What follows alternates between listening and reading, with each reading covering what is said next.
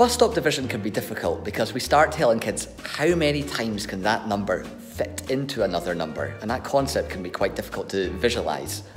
But Numicon is a fantastic resource for doing this with, and I'm no salesman either. You've got your problem, lay out your bus stop, and then get the Numicon that goes with each number. 234. Done.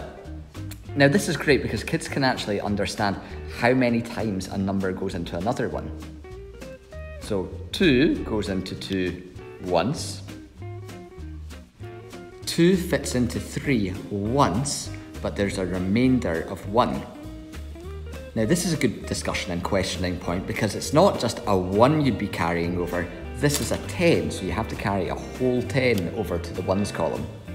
And then we think, how many 2s can fit into 14? That goes 1, 2, 3, 4, 5, 6, 7.